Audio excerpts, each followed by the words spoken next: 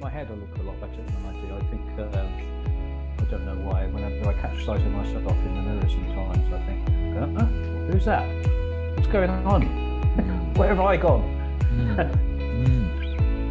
Particularly, if I may say, once you get near the age of 60, which you're very far from. I'm not, actually. I am exactly 60. Are you really? Yeah. Which direction did you think I was far from? I thought you were North or south? Well, you look. If I were to guess, I'd say you were 50. Be honest with you. Yeah, there is a painting of me up in the attic that's looking really, really knackered now. Well, bring it down, Steve, because the truth of that needs to be confirmed. You're a very young-looking chap, and now you were telling me the other day where the purpose of this really is to reflect on theatre and our theatre experiences as much as anything else. And you were telling me a while ago where we first met. Well, of course, we know each other through theatre, not through anything else. Now, do you remember where it was? Yes, it was Amadeus, and I really annoyed you. Oh God, I annoyed you so much. I've got some explanation for that now as well. In that my son Oscar was exhibiting one or two of the symptoms of which might be ADHD, might be sort of autism. So I did a lot of research into it. Turns out if he is affected, is borderline, hardly at all. But I am actually sort of out there somewhere. I'm definitely on the spectrum. Now, I haven't had a proper diagnosis or anything, but it kind of accounts for so many things, like my inability to stop laughing. Because if you remember, you were Salieri. We were rehearsing it in some rehearsal room somewhere, and you were doing this wonderful speech about Mozart's music and how you could hear it. And just so happened, in the room next door, some music started up. Yes. And rather than typical of you, you wouldn't stop. You just kept on going, and it got funnier and funnier as it went on. And of course, normal people, so typical type people, can control that kind of reaction. Yes. And I did for a while, but I just lost it, and I just collapsed into some kind of fits of giggles. I couldn't stop. It was one of the funniest things I've ever experienced. And of course, you were really annoyed with me because you were taking it seriously, which is your thing. Yes. You take theatre deadly serious all the way, which is one of your strengths. But in this case, it kind of collided with my weakness, and it was just like a horrible situation.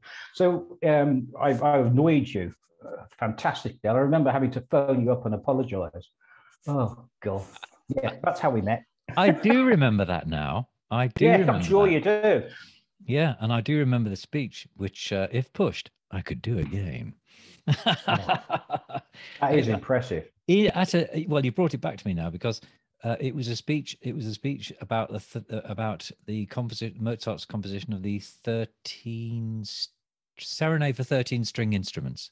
That's what it was.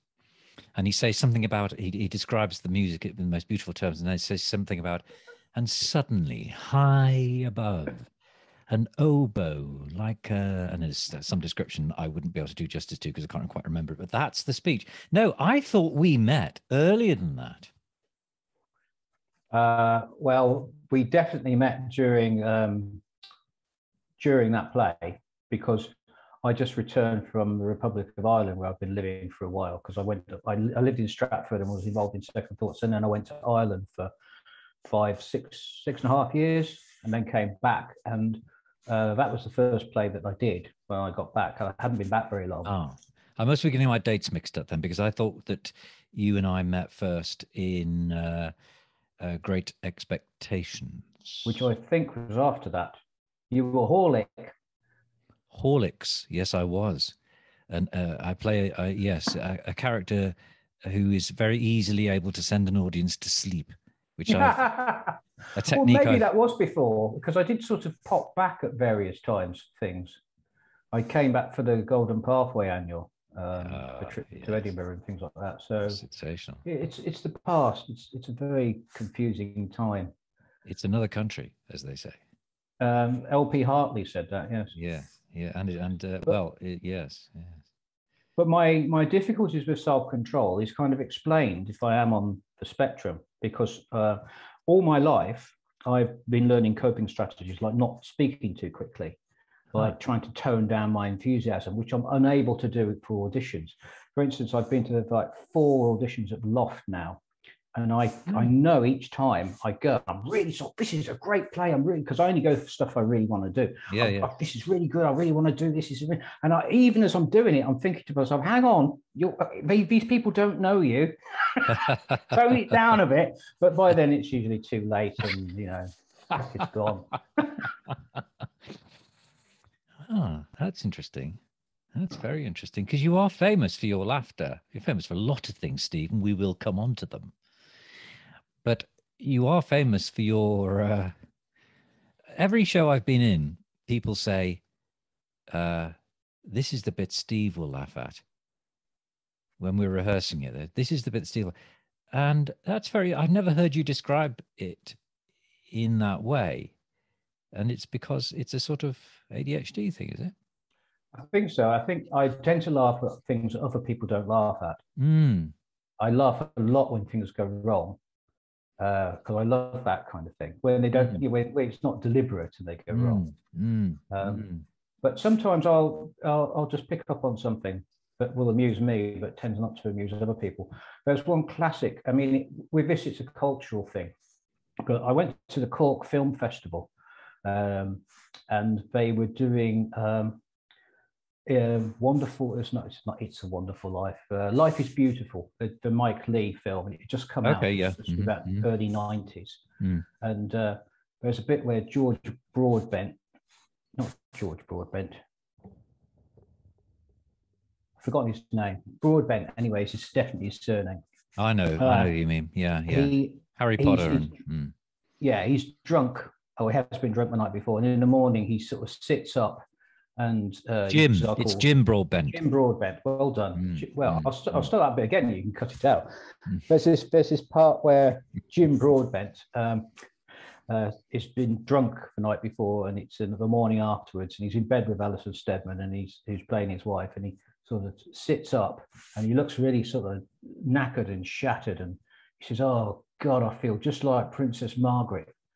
And it was horrible in that sense, because of course the cinema was full of Irish people, most of whom may have only had a vague idea who Princess Margaret was, and would have no idea about her reputation as a party girl and a hard drinker or any of that sort of thing. Whereas, and it was so unexpected, it caught me by surprise.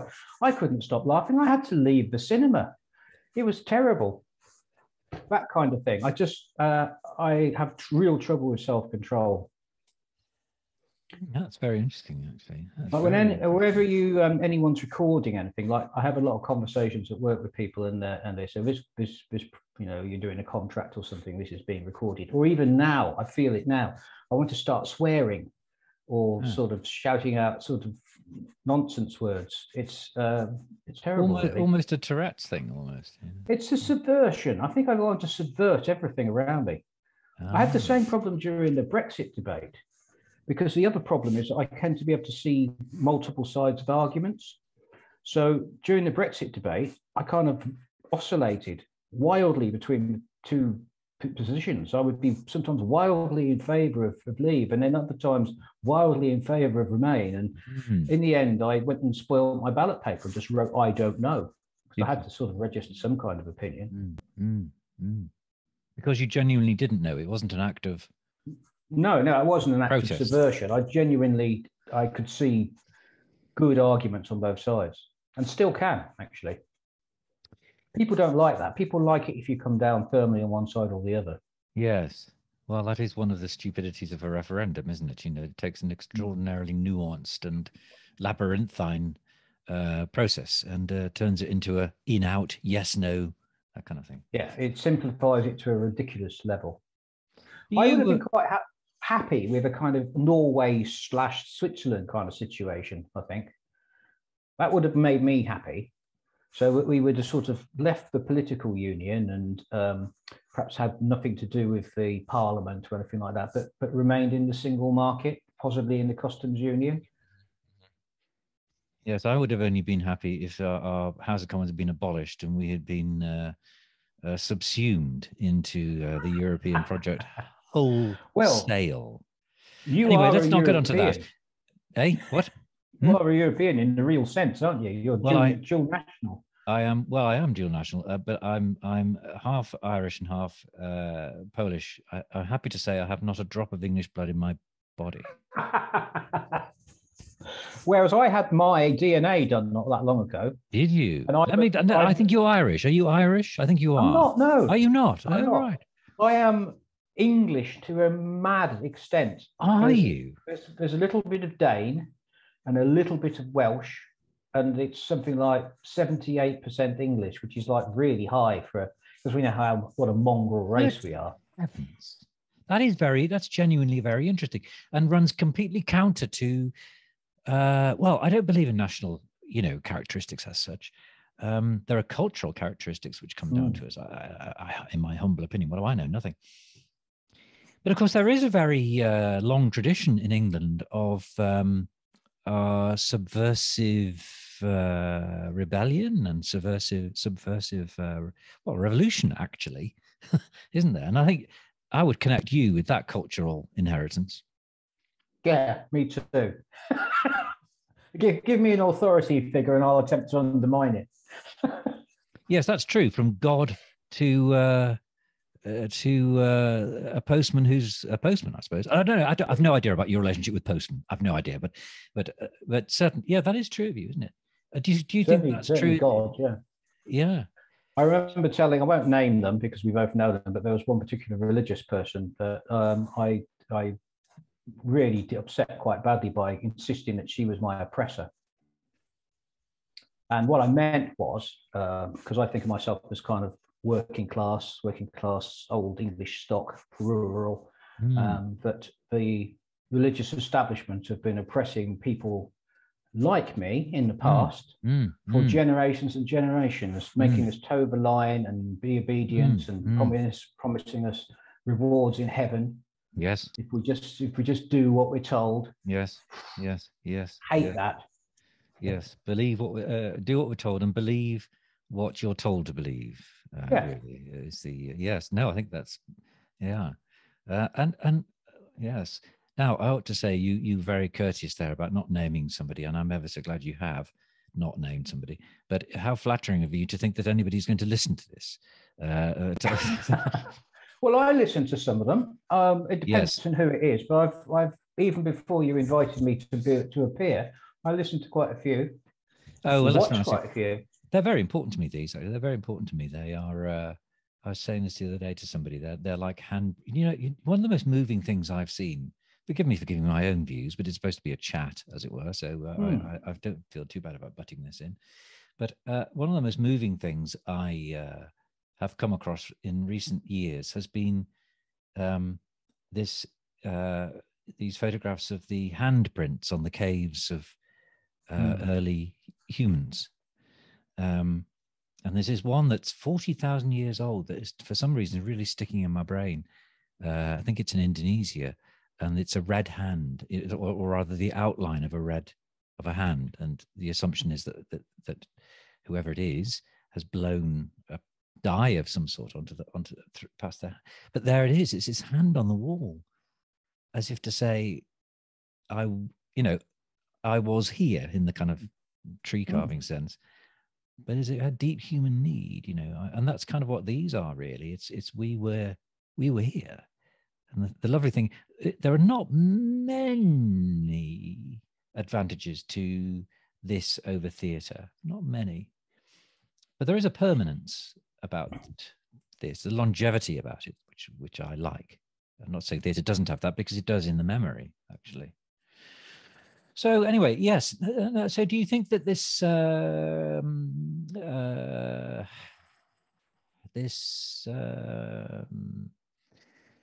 nonconformist approach to society and to hierarchy, does that feed into your theatrical interests and the plays you like to direct and plays you like to be in, the parts you like to play? Yeah, I mean, back in the day, I would just do whatever people told me to do. Usually what Ian McLean told me to do. I would just sort of do that. And gradually I realized that was making me happy, not because it was Ian McLean, but because, you know, I needed to be more selective. So luckily, actually, David Mears came along. See, I saw myself very much as some kind of revolutionary figure, but if you want to go back to the religious terms, or even in political terms, I was more sort of Trotsky. You know, I couldn't quite sort of make it work properly, or I was John the Baptist. You know, I was there, but there was somebody coming after me, and David Mears is Lenin or Jesus. Oh my goodness! So I could kind of attach my star to, because I mean, I don't know, he's probably not got ADHD or something, but there's a certain sort of attention to detail in his work that kind of dovetails with what I want to do. Well, you've been directed by me. You can probably tell people better than I can even, but the little things matter and they go to make a whole. And even in plays that David's done that I don't like, I can still see that attention to detail that makes the whole better. And that's what all I was ever looking for. And the kind of amateur theatre, well, it's good enough, that'll do, used to really wind me up. And so I just don't do that anymore. Oh, that's very true. And incidentally, you've just stumbled across the title for this podcast. That must now be David Mears is Lenin or Jesus. Yes, it should be, because he is. I'm a real fan. Who is? And I'm not saying anything I haven't said to his face either. No, well, say it to the nation. Listen, the whole world. Well, you know as well as I do that what's astonishing about this process, and we're both of the same generation, but you know, I am still bedazzled by the fact that this, once it's out there on the net, and I'd like to do one of these live actually one day. I think that would give a kind of frisson to it. But once it's out there in the interweb, in the World Wide Web, it goes out as far as signals can reach into the solar system. I mean, that's just frankly astonishing. I think you're never done. I'm an old man, and pencils astonish me. Well, as I often say, we're all living in the future. That's how it feels, anyway. Yes, it is. Yes, particularly when we got to 2020, because that did have a kind of space age ring to it. 2020. Well, that's interesting, because you're saying 2020, aren't you? John Golby would have hated that. John Golby was he said after 2009 it'll stop. He says it'll be 2010, 2011, 2012, 2020. But it hasn't for some weird reason. But if you think about the last century, you never said 1969, did you? So why are we always saying 2000, Dan? It's just mad. Yeah, it really is. Yes, it is mad. But and I thought 2012 would do it because it was definitely the 2012 Olympics. But then it seemed to come back to 2013 for some weird reason. And ironically, 2020 being the year of both, Boris Johnson, COVID, and Brexit, very much not the space age sort of future. We were driven back to the Stone Age in so many ways, which actually would be an all right thing, isn't it? There is this kind of pretense about progress, isn't there? That things that we are now much more, as in quotes, civilized than actually we are the probably the single greatest danger to the planet. Not you and I, but the human race. Is really the pestilence on the surface of the world. Being so cheerful keeps me going, you see.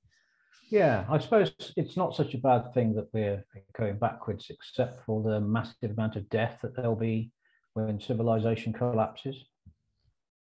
Well, this is true. This is true. Yes, absolutely. Yes. Tell you what, that'll put Brexit in perspective. Nobody worried about that when you're struggling to find some rats to eat. No. Well, as long as they're English rats, of course, we yes, wouldn't tolerate. We wouldn't tolerate that. Yes, no, that's very interesting. And another little image has popped into my mind there to do with where we just were about iconoclastic, rebellious theatre. As I think yours is. provocateur theatre. I think that's what you do, you know. Well, I just like to do stuff that makes people think. It doesn't have to be any particular style or something, but just something that, I mean, like when I was able to direct Dinner, the reason I liked that so much was because I realized during the reading that she was dead the whole time. Paige, the central viewpoint character, the whole play takes place when she's dying / dead.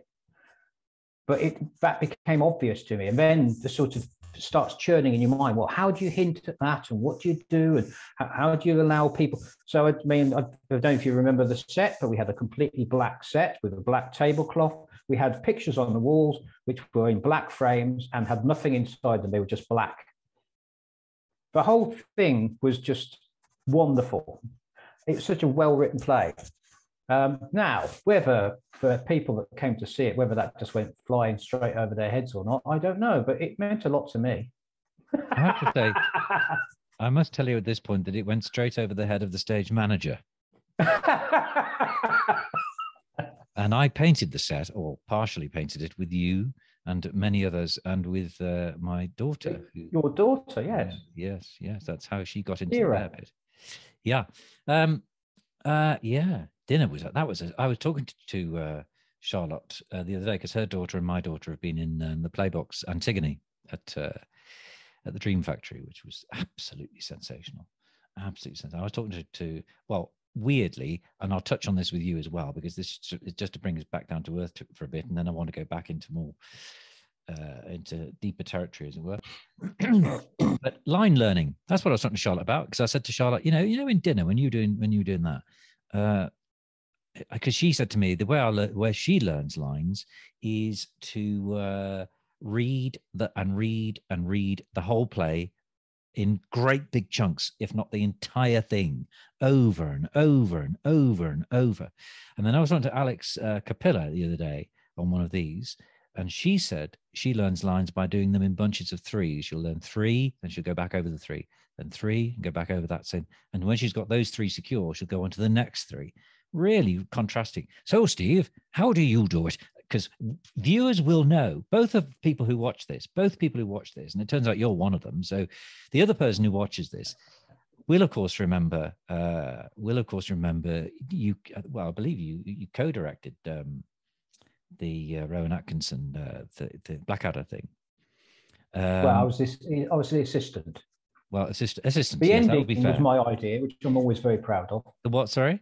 The ending. The ending. Oh yeah, absolutely incredible ending. But you appeared in that as Flashheart, didn't you? Yes, for 2 performances, because David was ill. Yeah, he was ill, and you had to pick it up within. Well, I think he tried to hang on as long as he could, didn't he? And then I think I got about. Tell us that tale, Steve. I got about 6 hours notice. But I mean, I had an advantage because I've been to loads of the rehearsals. So for just about all the rehearsals, in fact. So I kind of knew quite a lot of it. But yeah, I mean, I suppose in that kind of situation, you go into overdrive. You don't want to let anyone down, but also the pressure's off to an extent. If you've spent 3 months rehearsing something, people expect you to get it right. And they're pretty unforgiving if you get it wrong, because after all, the audience has paid the money. You know, it's the least you can do, really. Whereas if you've been given 6 hours notice and you get it fairly right, everyone goes, "Well, that was amazing. Well done, Steve. That was brilliant. I don't know how you did it." Yeah, but you'll be very modest. But even so, removing the pressure does make a difference, because I knew that if I got it just about right, and I did make a couple of mistakes, but nothing serious, but I was close enough so that it looked better than it was, probably. It was sensational. And now I only heard it from the back, of course, because I played the very important part of some German airman or something, with a rather pivotal role. A pivotal role, I thought. I came on and said, "Nein, bitte," and left the stage. But anyway, but from the back, and there was a real sense in the back of kind of willing you on, and because it's a major part, actually, isn't it? You know, and David, Well, and you did it in your own way, but it was very, very thrillingly done, if I may say. Yeah, I think I did it quite differently to David. Yeah, but yeah, just a different interpretation. It seemed to work anyway. You really did. It was a great, wonderful, wonderful piece of theatre, that, from top to bottom. The ending, just in case people haven't, you know, weren't able to see it, just tell us the story of the ending then and how that came about. David and I were talking about the ending, and he'd seen it when they came out and did the sort of normal bowing thing, and he said, "Well, I'm not quite sure how that worked, and was it that good? And maybe if we sort of just had them in silhouettes and they sort of didn't bow and then took it to black and got them off or something like that." And I said, "Well, no, they're dead. Why are they on at all? They're dead. Just leave them dead." So the lights came up. The birds were tweeting. We had a screen, and we did the same thing as they did on the TV series, where it faded to the Flanders poppies, and the birds were tweeting, on a loop. It was about a 2-minute loop, and they just there. That was it. It was the end. Nobody came back out. The audience each night sat there waiting for the actors to come out. The actors never came out because they were dead. And eventually somebody in the audience would stand up and start to leave, and the rest of the audience would leave. And it's very hard to sort of, I mean, it sounds contrived, but I suppose it was 100 years since the end of the First World War that we did that. And it was far from contrived. It just seemed to work. I think it's one of those things where you really had to be there. Yes. It sounds mad, even the way I'm saying it now, but it definitely worked.